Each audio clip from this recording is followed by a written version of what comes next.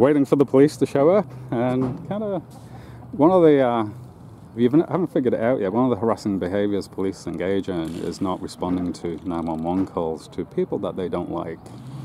So I'm not too sure what's going on, why the police are not showing up, but I got things to do today, and I'm here quietly waiting for the police to show up, and I regard it as a form of harassment why they're not showing up.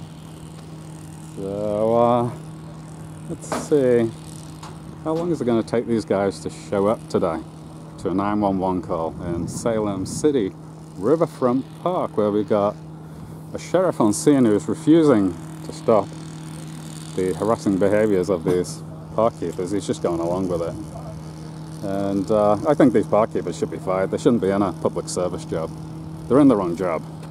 So I really think people that have interacted with me today have been offensive to me